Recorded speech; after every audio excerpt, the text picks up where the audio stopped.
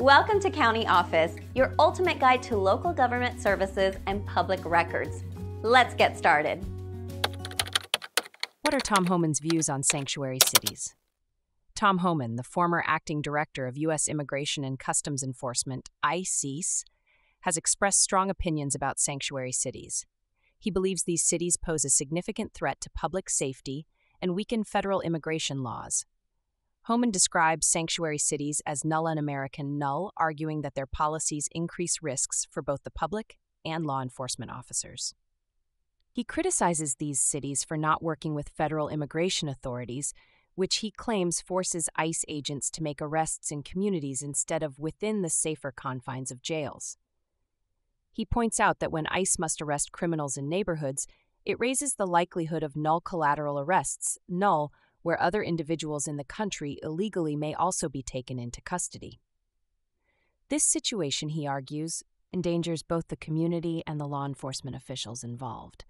Homan contends that sanctuary policies do not protect immigrant communities as advocates suggest.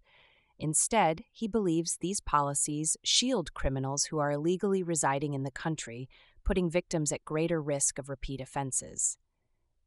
He has called for accountability for politicians who support sanctuary city policies, suggesting they should face legal consequences for not cooperating with federal immigration authorities.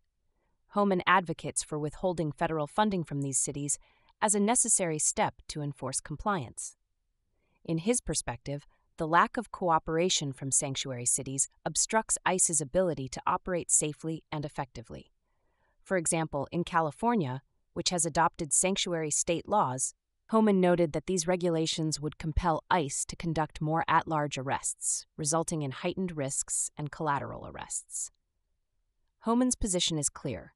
He views sanctuary cities as obstacles to effective immigration enforcement and a danger to public safety, calling for stronger measures to ensure adherence to federal laws.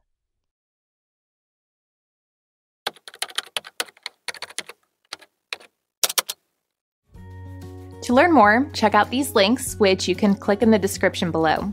And feel free to comment your questions. We're here to help. Thanks for tuning into our video. Please like and subscribe and leave a comment below. See you in the next video.